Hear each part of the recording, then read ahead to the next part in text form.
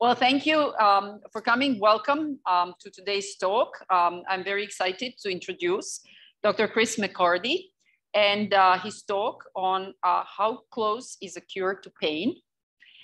Dr. McCurdy is professor and, I have to read this one, it's long, the Frank A. Duckworth Eminent Scholar Chair of the Department of Medicinal Chemistry at the University of Florida College of Pharmacy. Dr. McCurdy is also the director of University of Florida Translational Drug Development Corps and a fellow and past president of the American Association of Pharmaceutical Scientists.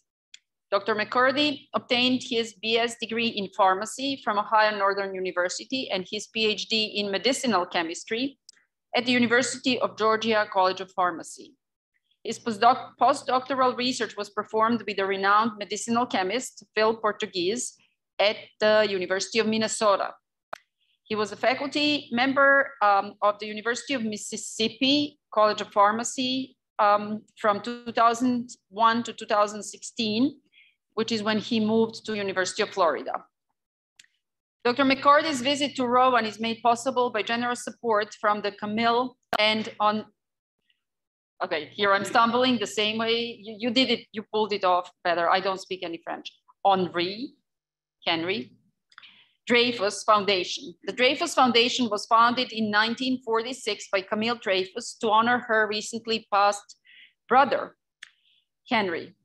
Both were highly influential chemists in early to mid 1900s with literally thousands of patents and massively successful industrial organization centered on the synthesis of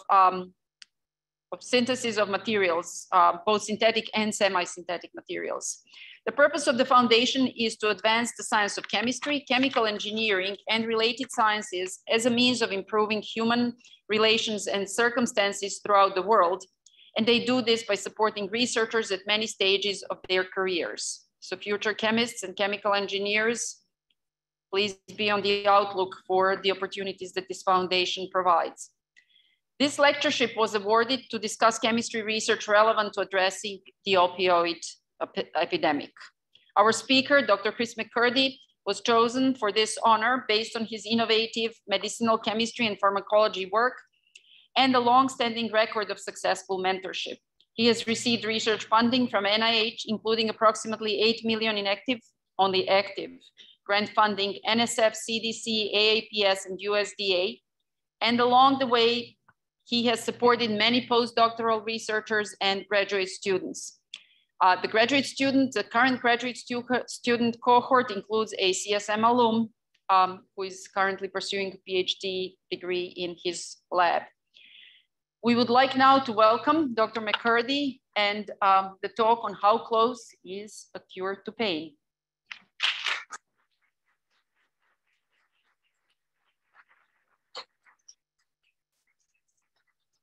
Thank you. Let's make sure we don't get feedback. Okay, it's really a great pleasure to be here. I want to thank everyone for attending. You don't know what you're in for, so hang on. But really, really excited to be back. I was here in 2019 previously, before the pandemic. And it's amazing how much has changed in that short time, coming back to visit with you all. I want to thank Dr. Keck. I want to thank the Dreyfus Foundation for this opportunity to be with you. And so yesterday I gave a talk that was much more geared toward the opioid crisis and a lot more chemistry based. Today, what I'd like to share with you is a story of work that we've been doing on a target that was much more thought to be opioid based. But it's now completely detached from opioids. But we'll talk about this, and we'll talk about how close are we actually to a possible cure for pain. So I want to start off just by orienting you with a case study. And this patient was a 54-year-old woman that came to visit one of the physicians I collaborate with. And she was thought to just have this pain in her knee. She had very, very severe pain. So much so that she said on a daily basis, it was about 8 to 10 out of 10 on the pain scale. It had been going on for about 5 or 6 years, so she'd just been dealing with this. And she got to the point where she couldn't walk really on grass. She loved to walk barefoot on grass. She couldn't walk down hills or different stairs. And she really couldn't even sit or stand without having severe pain. So she had several surgeries, unsuccessfully helpful surgeries, some that did permanent damage, like where she had nerve ablation surgeries done, which basically burns your nerve off and you never have it come back, which they all helped and hoped would cure the pain that she faced. I'm going to tell you the story of how we were able to actually cure the pain and take you through the development of all the science that went behind this. And then share with you a couple other successful stories towards the end where we've actually been able to change the lives of chronic pain patients forever. So this has been pretty amazing. But let's start with framing what chronic pain is. Chronic pain is having technology that doesn't work. Just a moment. Oops, now we're too fast. So the most common reason really for someone to seek medical attention is pain. This is the reason that people end up in the doctor's office, in the emergency room, in the urgent care most frequently. And we do a terrible job of treating. We haven't really improved that much since the Civil War, when we had ice, opium, hashish, and alcohol as our main analgesics. We still look at cannabinoid relief for marijuana treatments for pain. We still use opioids for pain predominantly. A lot of individuals get pain relief from alcohol, whether that's physical pain or mental pain. So there's still those compounds that are being used. And it's been told to me at least that ear piercing is still being taken with some ice on the ear and people piercing their ears. So we still use all those ancient, antiquated treatments for pain. And chronic pain is really one of the largest diseases that we can deal with, affecting about 120 million Americans. Actually, more than the total that are affected by heart disease, cancer, and diabetes all combined. So pain is a really pervasive problem. And we've seen the opioid crisis really come up through this. And actually, unfortunately, the COVID pandemic made this even worse.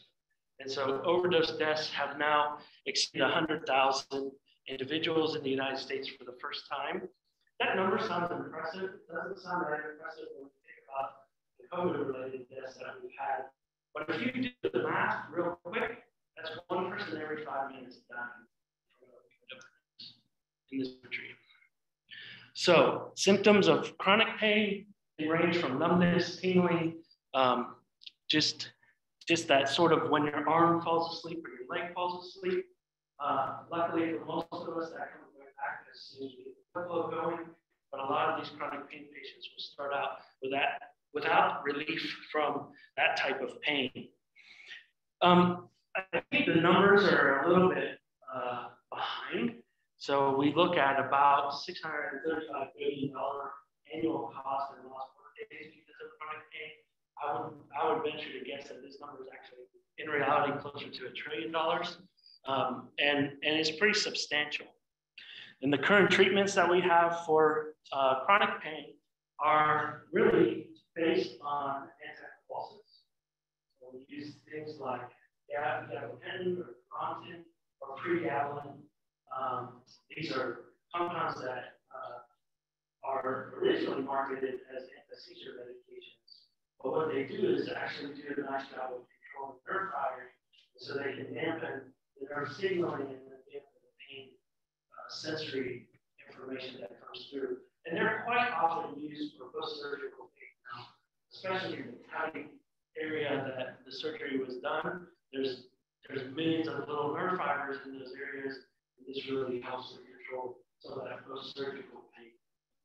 Unfortunately, it also comes with some side effects, so dizziness and drowsiness, It's essentially working on GABA receptors in our brain. GABA receptors are the same target that alcohol works on, and so you can imagine that an elderly individual, 70, 80 years old, that's having chronic pain and taking these GABAergic drugs and not coordinated as it is, and then they decide, hey, I'm not giving up the whiskey tonight.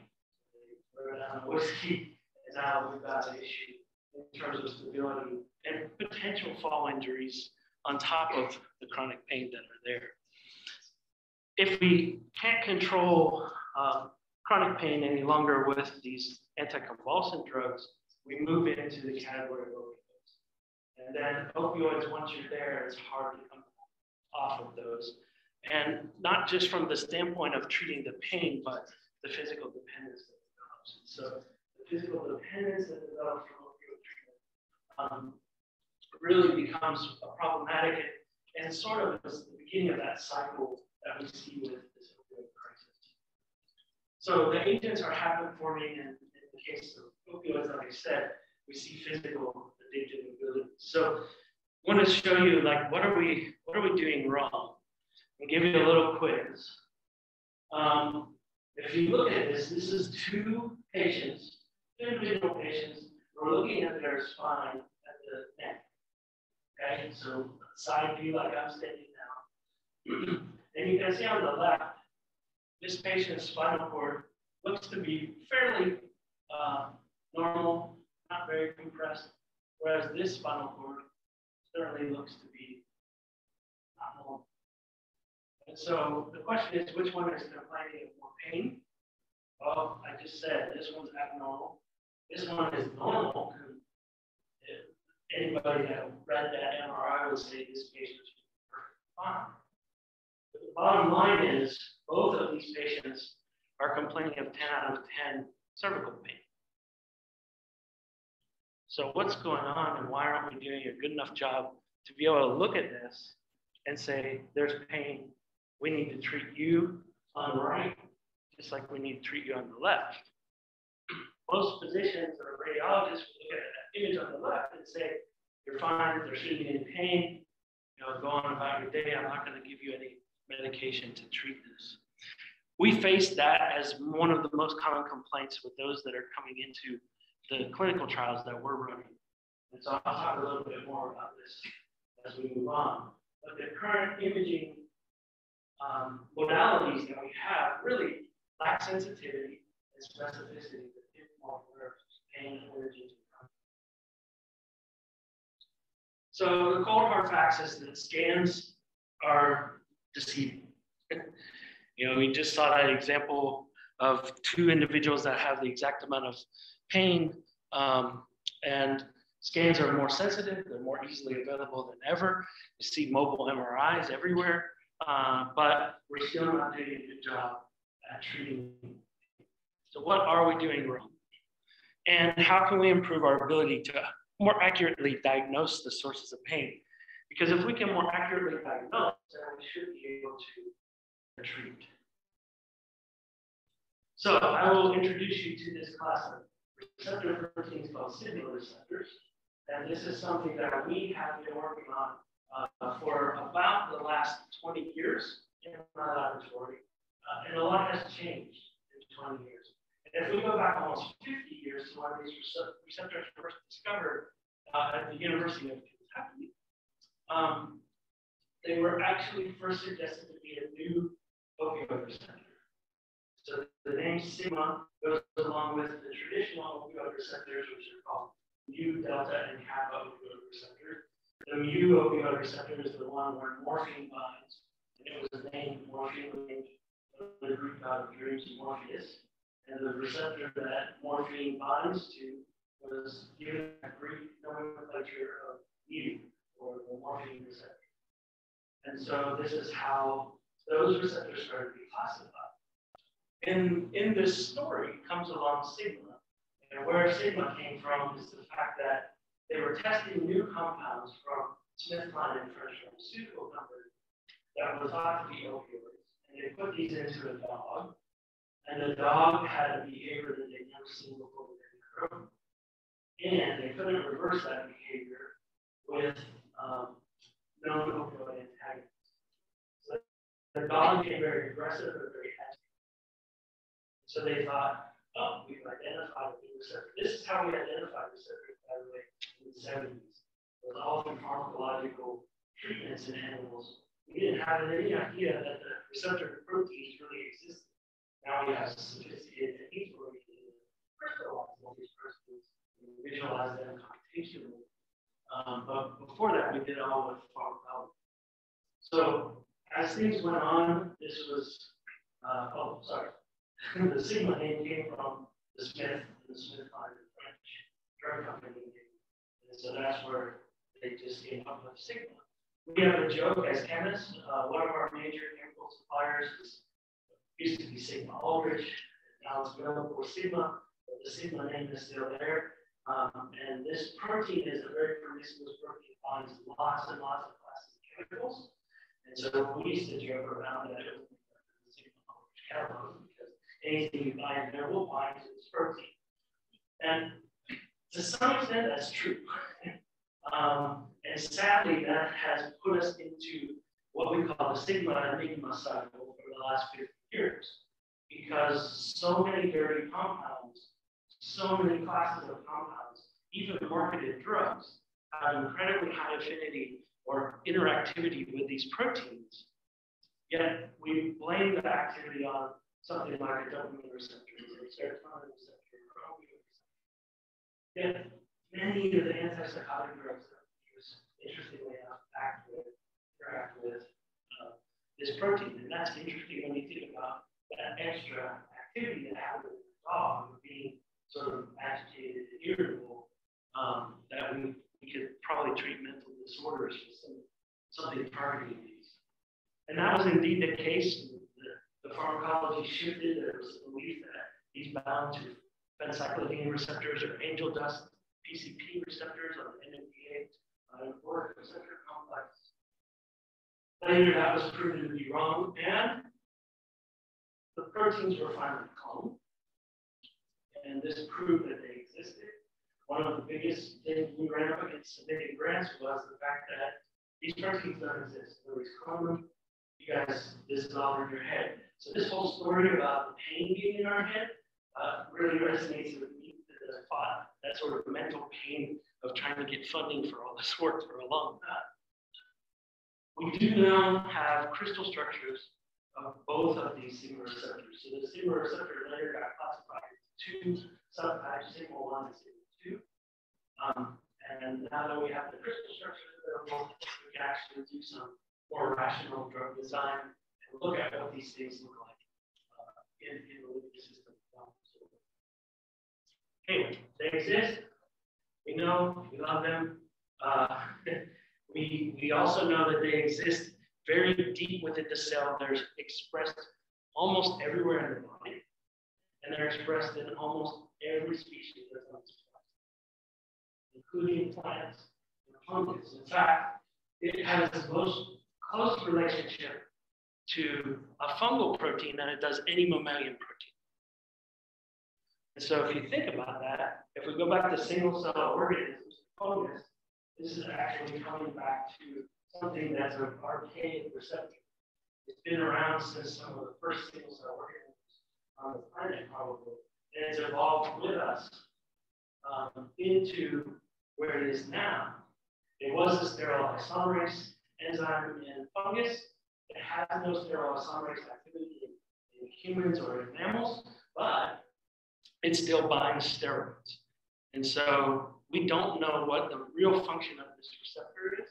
It's believed to be a chaperone protein.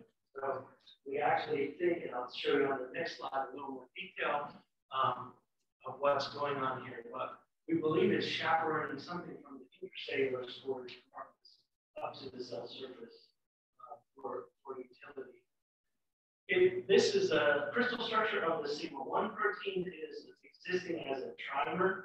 So 3 monomeric subunits that are identical come together to exist as this one oligomeric structure. And this is how it was crystallized. It's thought in the literature that it can exist as a monomeric unit all the way up to large combinations of oligomers, so minimers. It does have a role in regulating intracellular calcium storage. And so we know at the mitochondrial associated membrane and endoplasmic reticulum, it will mediate an inositol triphosphate receptor calcium activity. And so if this receptor is activated, calcium levels inside the cell will change. Calcium levels inside the cell will then affect many other things that can happen. But this receptor itself seems to move, as I mentioned, from those intercellular stores as a single monomeric unit all the way up to the cell surface and somehow recombines itself into a multimer. And then we think it has protein-protein interactions with various targets. This is one of the great mysteries in cell biology. So if somebody is really anxious to make a mark in cell biology area, this is an area I think that has been totally ignored and we need help. We also know that we see that these proteins are chaperoning or carrying a molecule of cholesterol to the surface.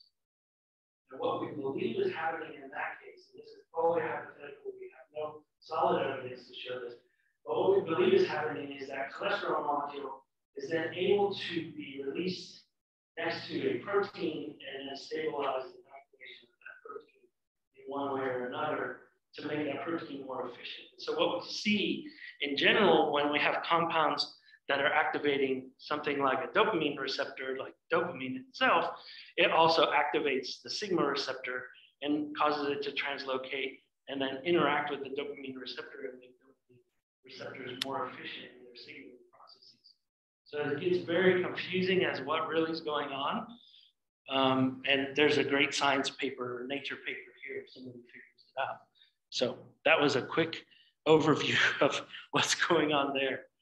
But many disease states have emerged that are associated with sigma receptors.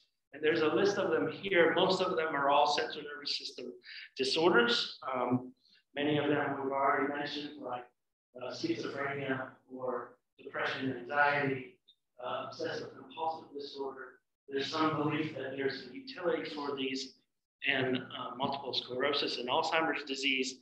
And we have combinations of research programs going on in all of these areas, really trying to collaborate with people that can see what the role is of these compounds in these diseases, or this protein disease.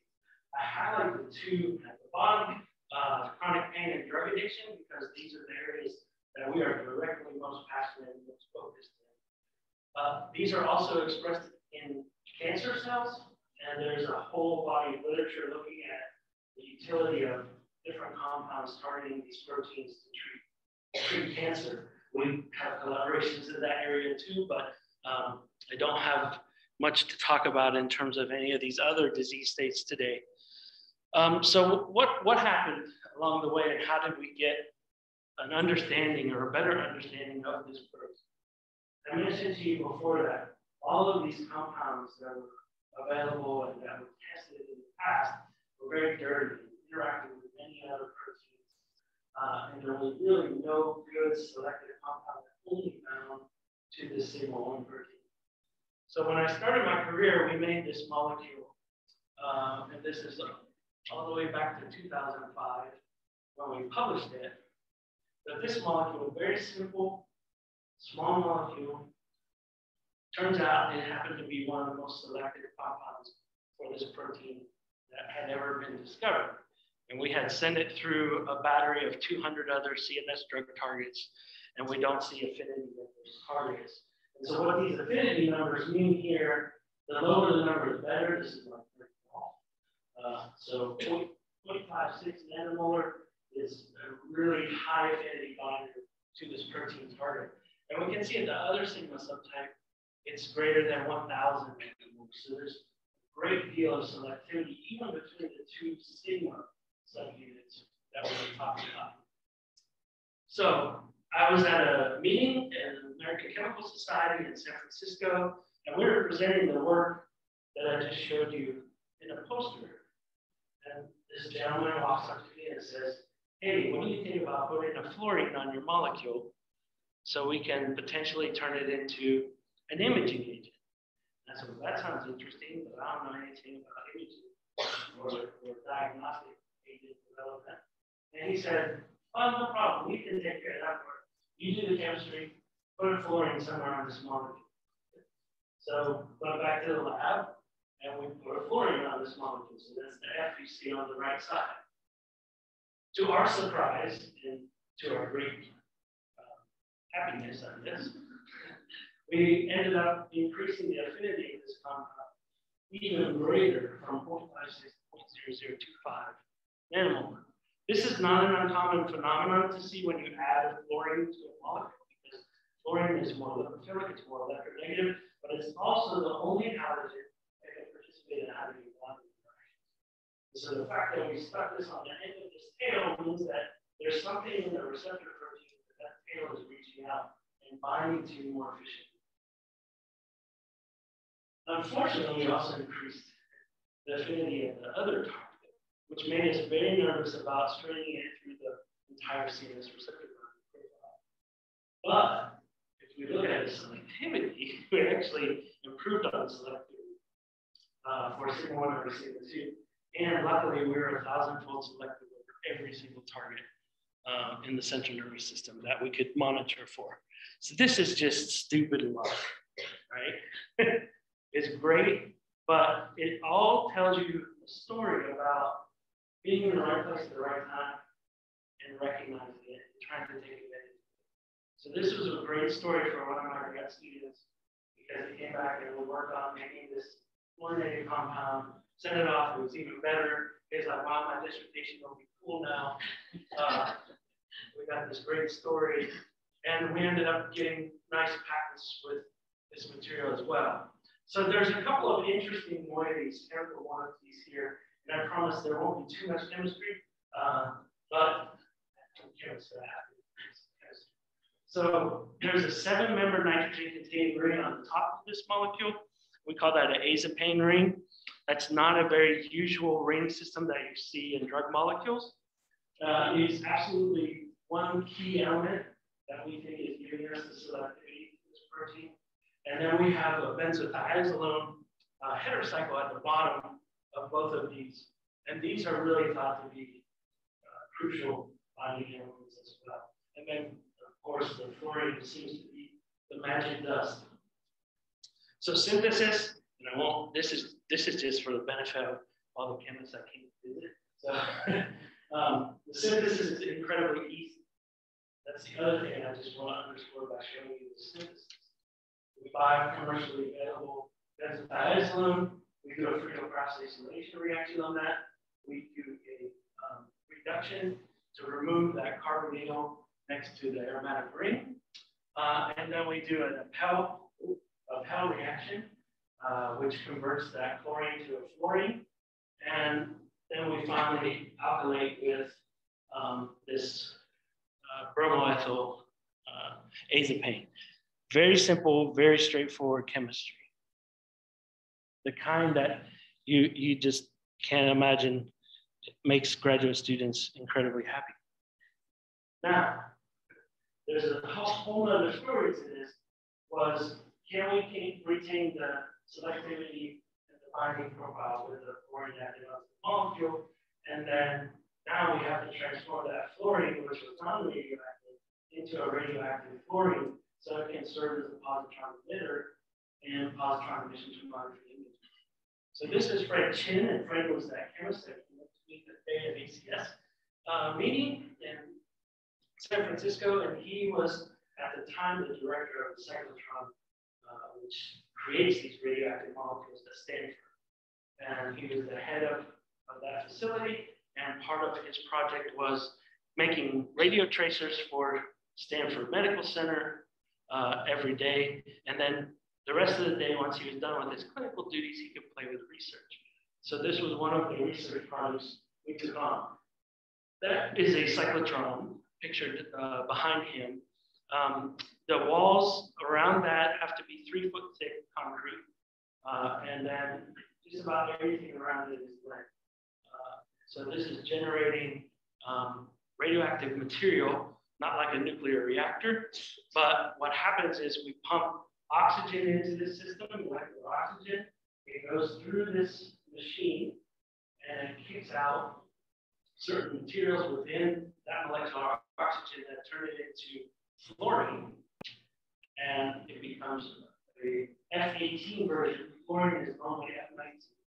And so F18 is a radioactive positron emitter that we can now capture in a detector the emission of those positrons. Unfortunately, as well, we had to change the synthesis because fluorine has a problem in that it only has 119-minute half-life, radioactive fluorine. So as soon as this molecule is synthesized, it starts to degrade and go away. So you really have to make these molecules very close to the patient that you're going to put them into.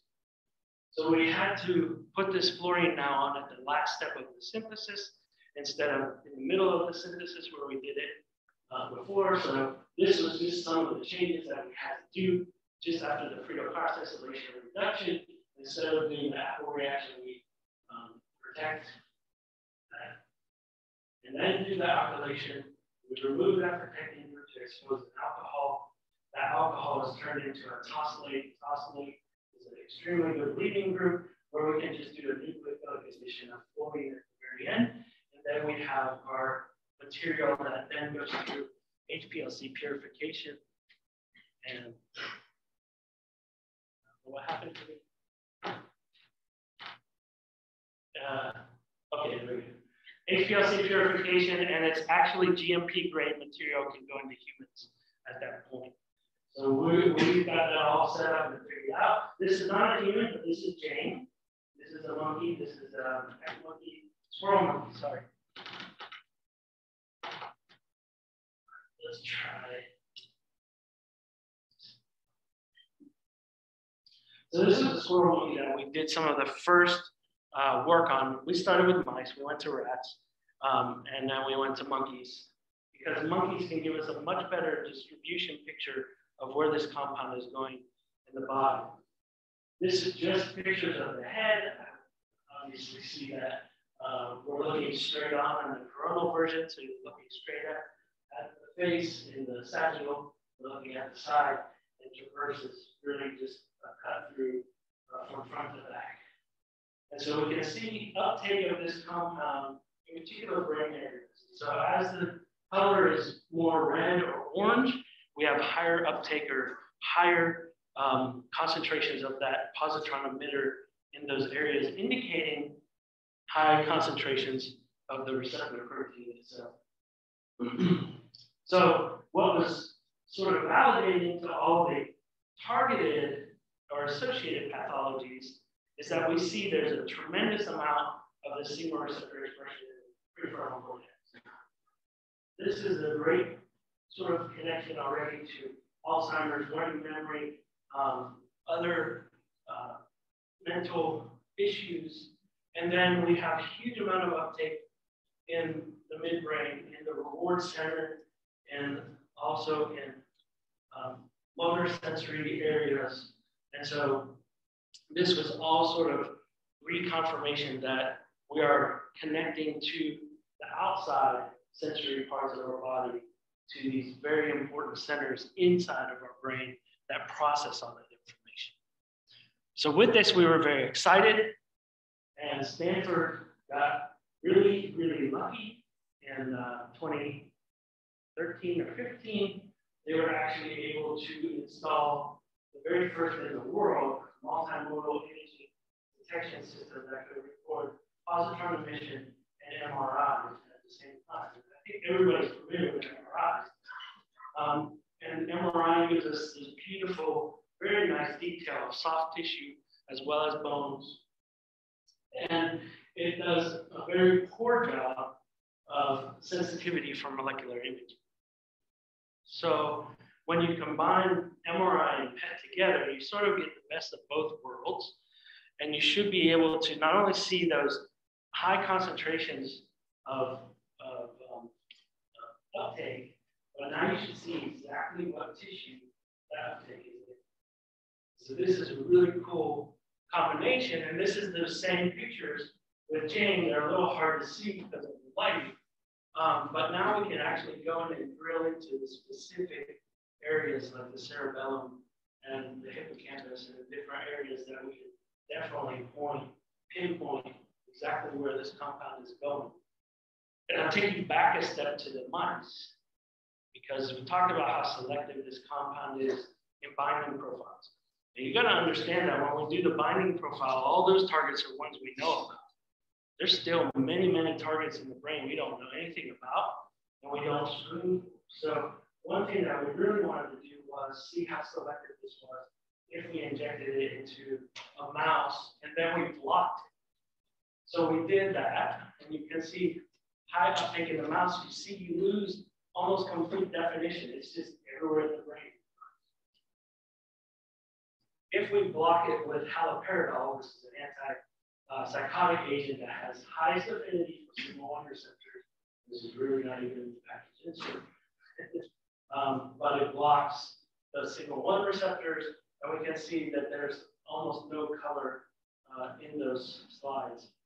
So then we wanted to do it in a genetic knockout mouse where the sigma-1 receptor protein was knocked out, so we shouldn't have any uptake at all. So we should really just see if there are any selectivity issues. And what you can see at the bottom is basically looks like when we blocked the sigma-1 receptor. So this is an exquisitely selective molecule in vivo.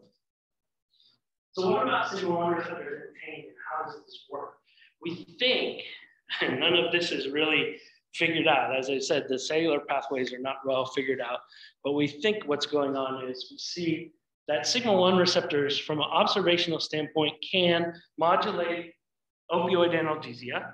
So we can actually give lower doses of opioids and block tolerance development with sigma receptor antagonists. This has been targeted as adjuvant therapy for current opioid use and in a way to reduce the amount of opioid that could be prescribed. This concept is playing out right now in Spain in clinical trials. And so not our compound, but one of our colleagues in that area is really playing that out. We do know it increases NMDA receptor responses and it modulates ion channels, particularly potassium and calcium channels. We already heard about how it interacts with calcium storage inside the cell. It also affects calcium channels. Potassium channels. And potassium channels are one of the main targets for a lot of the analgesic development that's happening right now.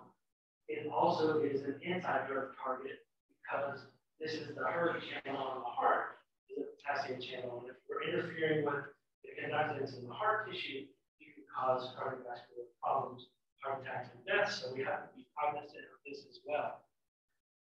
In all of this, we see modulation of synaptic plasticity. We see changes in long-term potentiation, spinal sensitization, and modulation of neurotransmitter release. All of those things are tied to pathological pain. So this seems like a target that should be a viable one for pain. And if we look at the nerve a little bit closer, when a nerve is damaged, we get Schwann cell activation of that nerve. So the nerve injury occurs, we'll start to see Schwann cell activation. That in turn will start attracting cytokines. Cytokines will also activate the macrophages to come in. You can really think of Schwann cells as sort of the macrophages of the nervous system. And all of this leads to a great proliferation of Schwann cells around the nerve damaged tissue. Those Schwann cells then overexpress sigma-1 as a target protein, which now we can take advantage of with our targeted ligand as a biomarker to find where the nerve damage is. So we did this first in the rat model, where we take the rat and we do an induction of sciatic nerve injury. This is called a chronic, spared nerve injury model, where we take the sciatic nerve, expose it, we go down off the spinal cord to where the sciatic nerve breaks into 3 branches. 2 of those nerves are tied off, one is left intact. And the 2 nerves that are tied off essentially now turn into that chronic pain, numbness, high sensitivity. And we can now measure pain involved with that. So what we wanted to do first before we measured any pain was, can we, since we know exactly where we put the nerve damage, can we prove this hypothesis that the Schwann cells are coming, overpopulating that nerve damage area, expressing a higher amount of signal receptors? Can we light up that spot where we induce damage? And what you can see here is we have this poor rat that has his nerve damage, and my pointer's not working, but on the very top picture, to the far right, you can see a orange glow below the big orange glow, which is the kneecap. But you can see that there, circled in red. Then if we drop down to the next level, you can see where the white arrow is, hopefully. That's pointing and pinpointing to exactly where that damage was. We did a pre-block, just like we showed in those brain images, where we gave haloperidol first. We blocked the uptake at that site in the animals. We did a sham animal, which actually had the surgery where we cut open the leg, exposed the sciatic nerve, but we did not damage the sciatic nerve, healed that animal back. So we're looking here for residual surgical inflammation or any other damage that could have occurred from the surgery. And then the control animal was the lucky guy that just drink and have nothing happen to it. But we were able to really pinpoint where this nerve damage was. We then did ex vivo autoradiography, where we went through and removed sciatic nerves from these rats, and then we did a bath with this radioactive compound in there to look and see if the uptake was specifically on that nerve tissue that we thought it would be. And you can see on the bottom row there that we were successful in that. So we felt very confident moving forward that we could at least find where nerve damage is. And what does that really mean? Okay, if we find it, at least we know where to start looking for targeting treatment. But what was really cool was there was data starting to emerge that signal line antagonists could actually serve as analgesics themselves and reverse the chronic pain. And so what this shows you here is actually a study that we did with these, this was in mice, but the same exact injury that we induced in the rat. And now we're using what's called a von Frey assay, which is pretty standard for looking at pain sensitivity. And the von Frey is a needle, really it's a piece of wire with different strengths. And so some of the wires are really flippy floppy, some of the wires are really stiff. And so we insert pressure into the animal's paw that's healthy, and we see how well they can take that pressure so they feel it and move their paw off. And then we'll also inject or subject the paw and the leg that's been injured to that pressure, and generally they will pull their paw off much faster. What we can do is look at pharmacological manipulation of that. If we can dampen that sensitivity to that pain, and see how that plays out. So as we move up on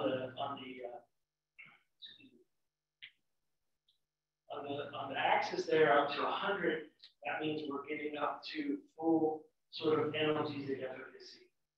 Okay, we're comparing this to gabapentin. Gabapentin is the gold standard that I talked about earlier on. That's in the clinic, and so we see that it's performing very, very well in the green line. And then there's our compound dose dependently. As we go up in dose, we can match the efficacy of gabapentin in this animal model for analgesic relief.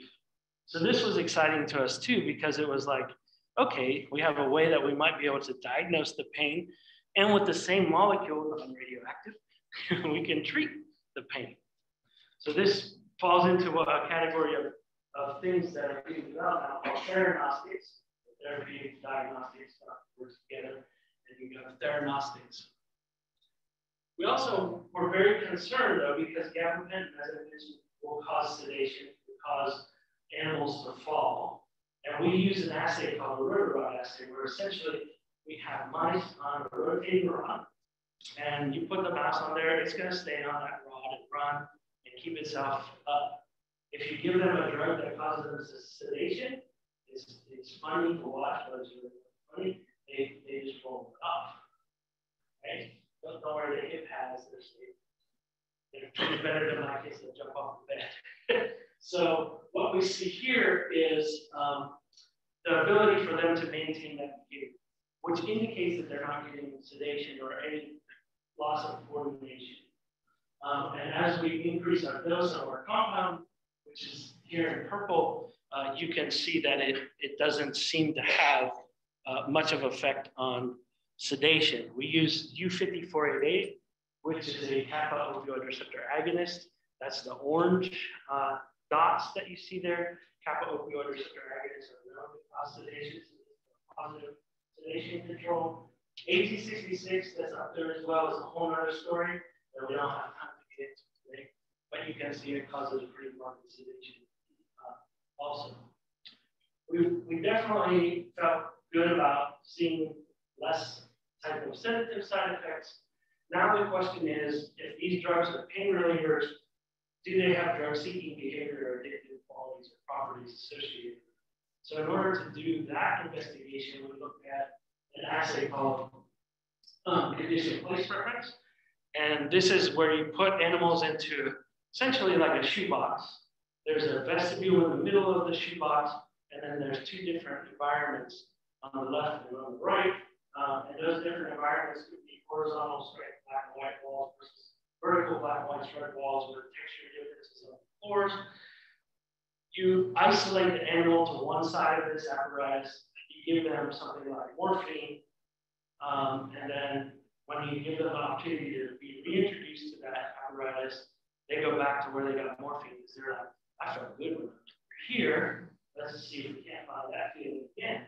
We can also look at aversion. So if we have a drug that causes them to hallucinate or feel really bad, they will avoid being in that compartment and go to the other side.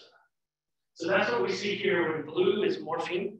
That will cause a condition place preference very strongly. And we see that kappa agonist as well. It causes sedation, but kappa agonists also cause dysphoria. So the opposite of the euphoria you see with mu agonist. And the animal stays in the opposite side of where they got drugged. So this is a great positive and negative control for us to look at. And then as we look at our compounds across the baseline here, you can see we're not really seeing any statistical difference from just choice of which side they want to be in, indicating this should not have drug abuse potential. This was underscored even further with work that we did with cats at the National Institute of Drug Abuse. Our original funding in this project was to find compounds to treat cocaine. What we found is they don't work. But in that process, we were looking at, can these compounds substitute for cocaine, or can they block cocaine self-administration in animals? What we know is, in all the ways that we tried, we could never get animals interested in trying to take this molecule, indicating that it really has no potential. This is the gold standard sort of assay to look at for drug abuse. Uh-oh. This tells me I'm done. Okay. So with all that sort of background, we were able to move ourselves into human clinical trials with FDA approval in 2015. As I mentioned, this was the instrument that was installed at Stanford. And this is another just stupid luck happening.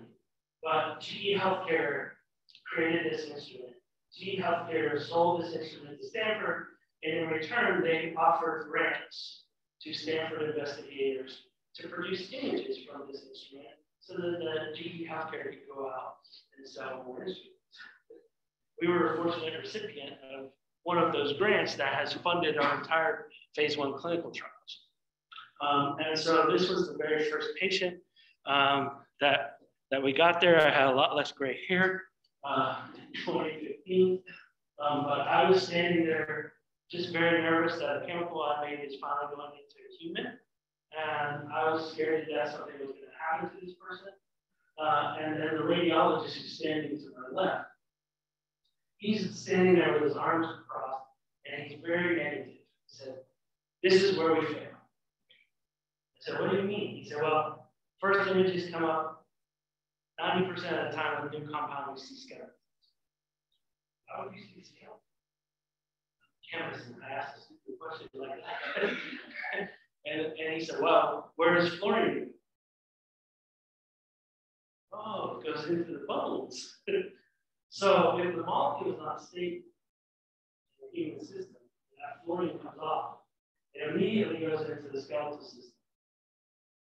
And the first image that you see in majority of the time with these new compounds is a skeleton. So he was like, nah, this is a waste of time.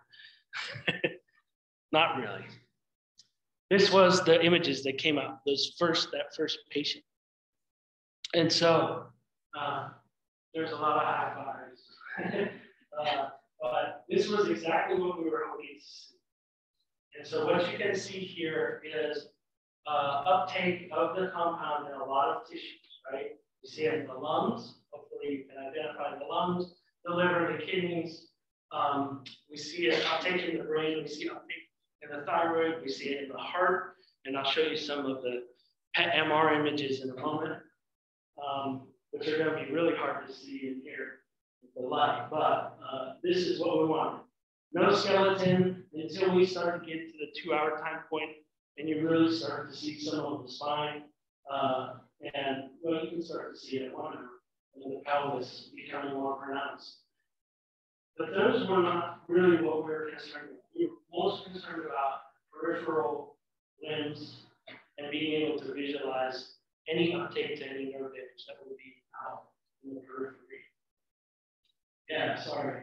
This is the PET MR image. And when I was first showing these talks, it was really fascinating because there's very few people that have even still seen these types of images where you have both the PET in the human and the MRI. And now you can start to see the exquisite detail, right? You can see, I'll just talk about the bright lights, particularly the second image on the top row. You can see the adrenal cortex, the kidneys, beautifully expressed and taken up. You see heart tissue. We know there's a huge amount of signal receptors in the heart tissue. And then you see the brain lit up very well. And so we asked all these patients not to eat prior to the studies. They had to fast and then come in the morning. We busted this guy, he ate breakfast. Because you can actually see food expanding the intestine in here. So what happens is signal receptors are in every metabolically active tissue. And so metabolically active tissues will take up the tracer, just like we want to see. So this makes it difficult if we really want to start looking at changes in brain tissues, if we really want to start looking at changes in kidney or liver or heart. We really have to have a good algorithm to do that.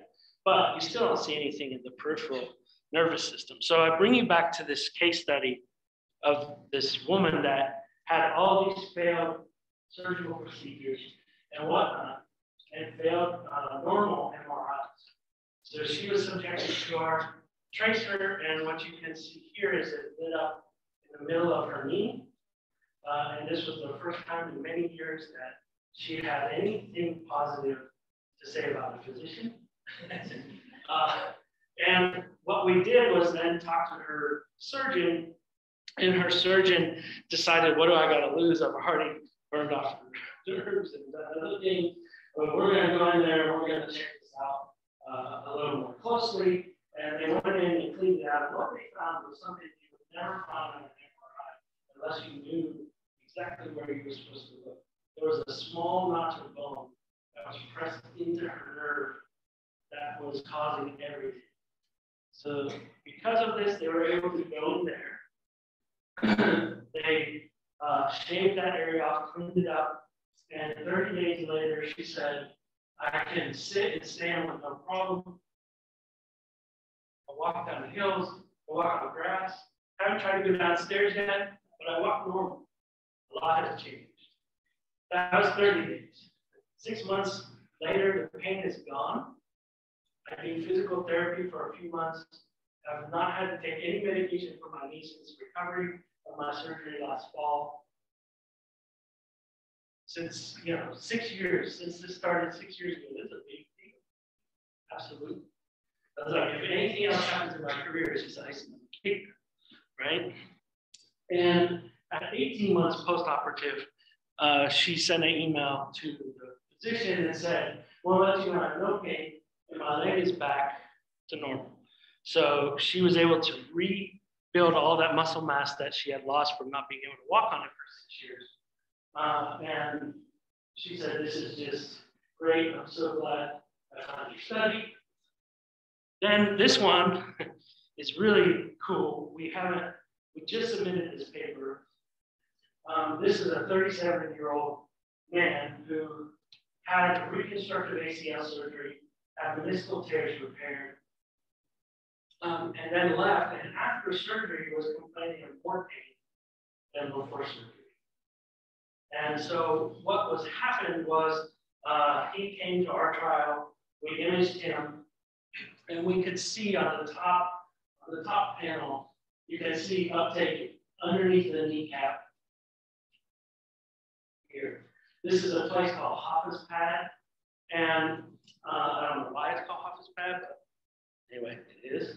I don't know if it's related to Jimmy or what, but this area was overexpressing skin receptors, and where he was complaining of the pain.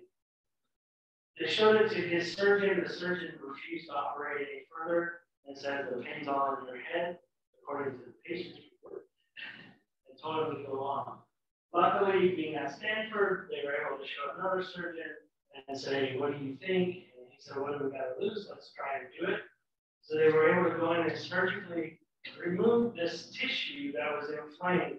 And this is one of the first reports where we were able to get the patient to come back after surgery and image it again. And that's the bottom picture that you see, where all that uptake is gone.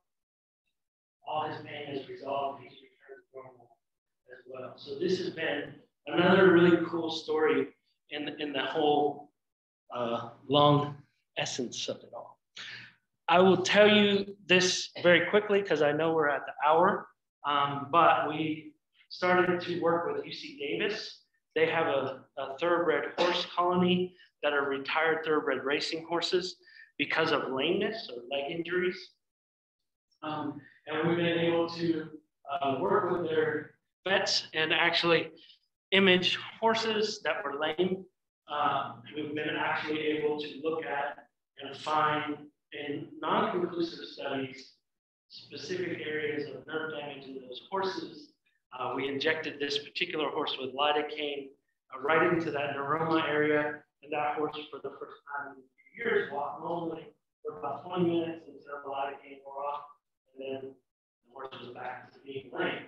Unfortunately, this horse passed away of natural causes not too long ago, and I don't have time to show you all the videos of before and after injection, but it's pretty neat to watch.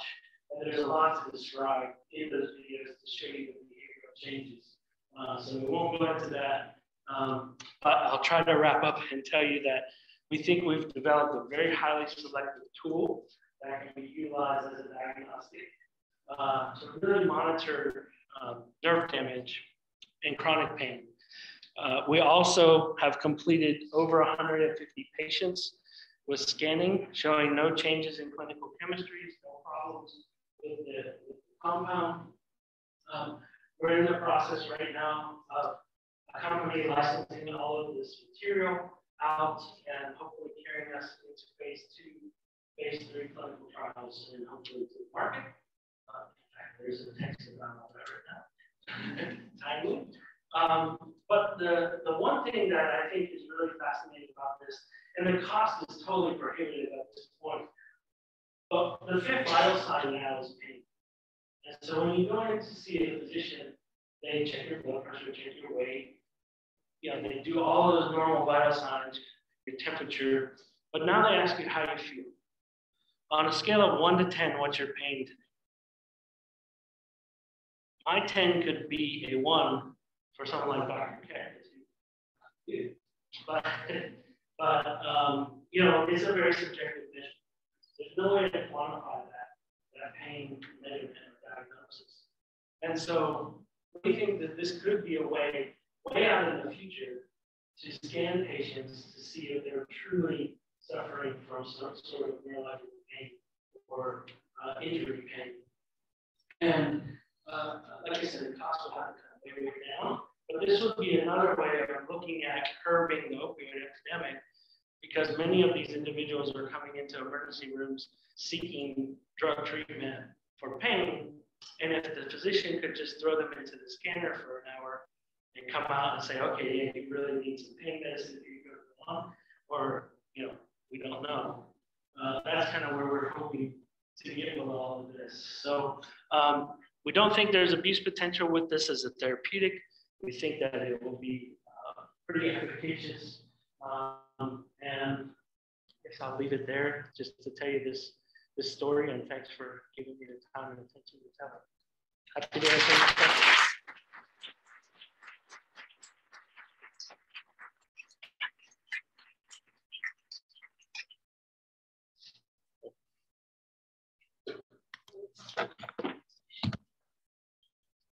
So you showed us a picture of the stigma, and I'm confused. Do you have a sense of where the binding is? We do. It is. So what's funny about it is it was predicted through structural prediction softwares. It was predicted to be a 2 transmembrane spanning domain protein with extracellular loop and intracellular tails, right? But when it was actually crystallized, it looks like this trimer that doesn't really have extracellular domain. Yes, and so what's happening? We know that the binding is happening on the intracellular side, and I don't have a picture to show you exactly where those are docked, but if you have the ability and you have the interest, there's several crystal structures in the protein database with ligands docked in them. So you can actually see agonists and antagonists. And there's really not much different in the binding, the way they look. So this has always been a mystery to us still. And we'll figure it out. We don't know what's happening, but I'll tell you this. An antagonist stabilizes the multimeric form. An agonist causes the multimeric form to dissociate into monomeric units and move and translocate from the intracellular compartment. How they then find themselves back at the cell surface, mystery, where they're binding compounds, what they're doing. That's why I said, if somebody wants to do cell biology, this is a wide open link. Other questions from the audience? Yes. How exactly do you think that this would impact insurance if you can actually quantify new injuries where they would have to deal with? That's a great question. So the question is, how do we think this could impact insurance coverage or reimbursement and all these aspects? So before I tell you that answer, I will tell you that that will be the biggest hurdle for us to get this onto the market first. So there's an imaging agent that was approved by the FDA and then was not approved for reimbursement by CMS, Medicaid Services, and it died after FDA approval. So we have to get through the next 2 phases of clinical trials, get to FDA approval, and then hopefully get approved by the government for reimbursement of insurance. Now comes the question, how is this going to impact treatment and things going forward? And it's a really good question. I don't know. Will it be a positive in the aspect that somebody's got injury, now we can see exactly where the injury is, we can do a much better job of treating them instead of having them go through this long drawn out chronic pain scenario where we can't find what's wrong with them. Insurance companies may be much more happy to say, let's try this first. Let's go in and if we can surgically manipulate it, let's do that. And if it's successful, then the person's quality of life is good and they're on. And the insurance company is going to save millions of dollars in the long run. On the flip side of that, what if it doesn't work? in many cases? What if it actually predisposes someone to finding some other issues? Or what if we have it light up somewhere that isn't associated with pain, but it's in the periphery and it doesn't solve the problem? So there's still a lot of work that we have to do to actually get to the point where we believe this thing is totally sure for pain diagnosis. And as I just showed you 2 cases out of 150, right? So there's a lot of cases where we've been looking at, but we've been taking all comers with any kind of pain. So anything from endometrial pain to cancer pain, bone cancer pain, to sciatica, to chronic regional pain syndrome, which is one diagnostic test for right now. So we've been looking at all kinds of things, and we've got many manuscripts that we've got put off to the side because we're trying to interpret all the data and make sure what we publish is we believe in and we feel good about. And so I think that's going to be the major test going forward. Where is insurance going to fall and all that? At the end of the day, they're going to be the ultimate decider of whether or not something like this goes forward. Right now, we're looking at around, and I'm making a ballpark guess, but I think each dose in this trial is about $6,000 because it has to be synthesized on spot, used, and then all the imaging time and everything else. And so that cost has to come way down, which it would if it gets into a more commercial aspect. Research is always much more expensive. I hope that answers. Did you have anything? Yes.